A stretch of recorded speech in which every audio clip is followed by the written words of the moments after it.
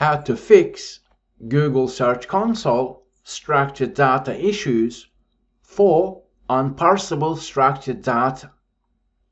In this video session, I'm going to briefly share with you tips and insights for fixing unparsable structured data.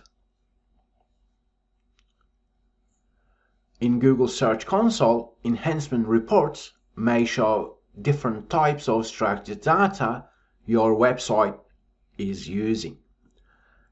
And it could be missing fields, it could be unparsable structured data. So in this video session, let's go and see what unparsable structured data errors are all about and find solutions for fixing it. What you need to do to fix structured data unparsable errors is you need to have access to the code that is generating the structured data schema markup. You may be using JSON LD, you may be using microdata, you may have hard-coded it into your theme, you may be using plugins or apps. One way or another, what you need to do is copy the code that is generating the structured data on your website. Then visit Rich Results Tester, press on code and paste the code for your schema markup, and then conduct a test.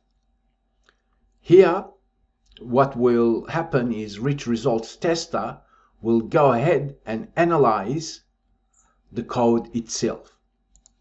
What else you can do is you can actually grab the URL of the web page that has the structured data and then paste the URL in there and then run the test. But the easiest way is actually identify the code itself, because then it's much more simplified and you're focusing on the particular structured data that is having the problem. Okay, so there's different ways to evaluate the structured data. So in my example, what I've done is I've copied the code into the tester. So I'll actually go through it once again. Let's press on code. Let's run the test. I'll close these up so that it's much more simple. In this example, what I'm going to do is I'm going to generate a problem. And we'll see what's going on here. Rich Results Tester has identified unparsable structured data. What that means is Google is having problem evaluating the code. That's what unparsable structured data issues are. What we need to do is identify exactly where the problem is and then make sure we remedy it. Structured data with syntax errors detected. Here it says details, issues. I can press on parsing error, missing comma or closing bracket in this example. At that moment, that could be confusing for some website owners because it could be opening bracket, it would be closing bracket. All you need to do is identify where the missing code is. On the right hand side, the tested page will show us HTML. And here it's highlighting a line, but that's not the problem line, because the line above it is missing the comma. So here what I can do is identify that particular line is family friendly true and place the missing element and then conduct the test again to see was that the line that was having parsing issues, and as we can see it is. Now To fix structured data errors, what you need to do first is identify the code that is causing the problem. And that could be generated using plugins. Perhaps you have hard-coded the code. You may be using WordPress Schema Markup plugins. You may have a Shopify store. You may be using Schema Markup apps.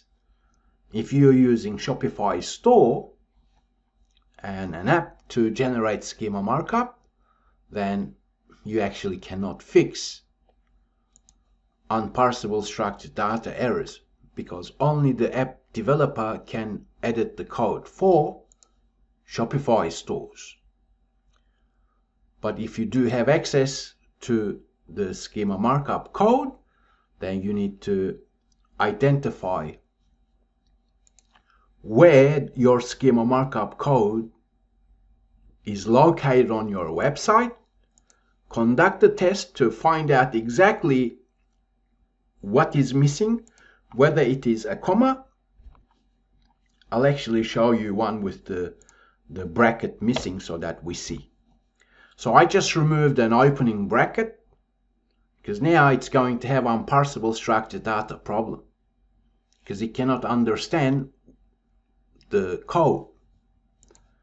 We can continue, and that could be misleading, parsing error, missing comma, or closing bracket.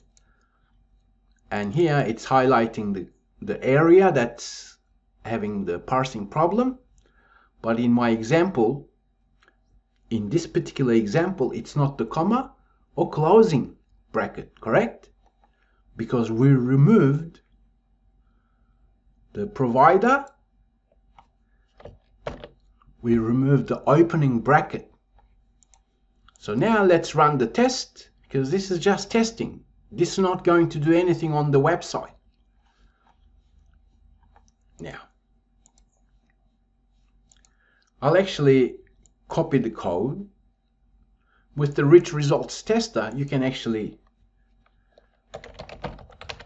search the code itself. Okay, so you have that option. Press on the magnifying icon, or you can copy the code itself.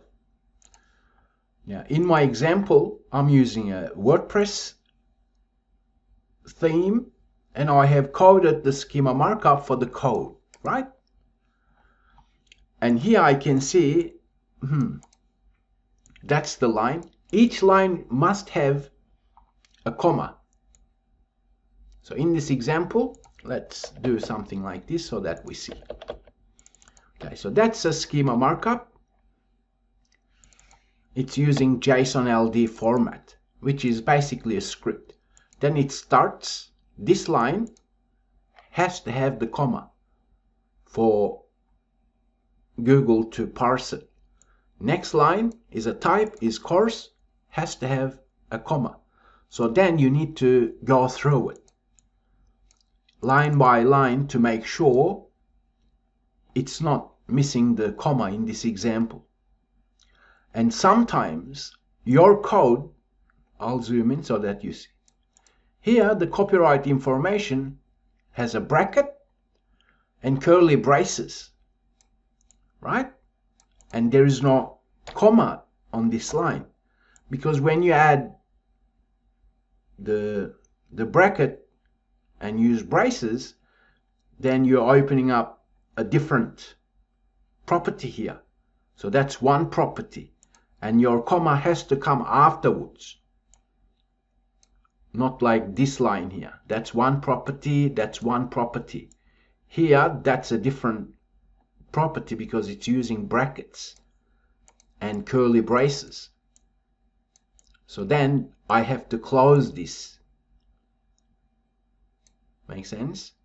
And the type is using comma, but next line, which is the last line in the bracket, does not have that comma.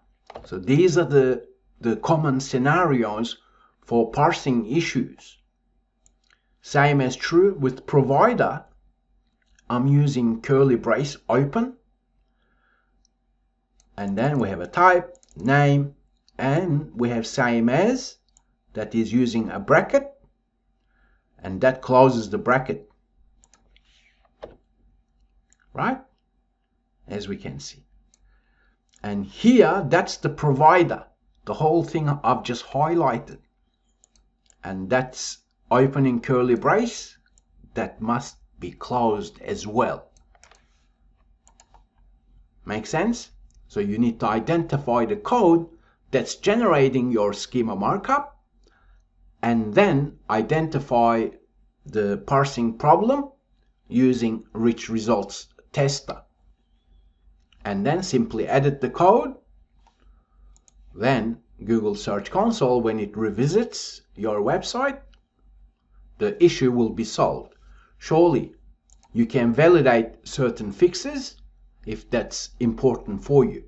But for my example, for most websites, particularly small business websites, you actually do not need to validate it, because Google will crawl your website if you're publishing content on regular basis.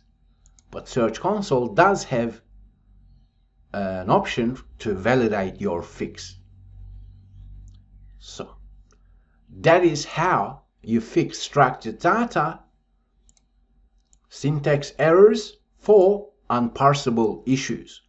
It could be a colon, it could be a comma, curly brace, opening or closing. You need to identify what is missing using the rich results test, okay? If not, simply visit RankYa blog and comment on the blog post itself. I'll create upcoming videos and show you different methods to fix structured data issues, particularly for Google Search Console, because they are important. If you're using structured data, then you should not have errors, or else Google won't show that. If you're not using structured data, then 2024 moving forward, you should definitely consider using structured data, because Google supports it and utilizes it to show different rich results in its search results. That means you'll get free website traffic by using structured data. And I'll talk with you in the next video session.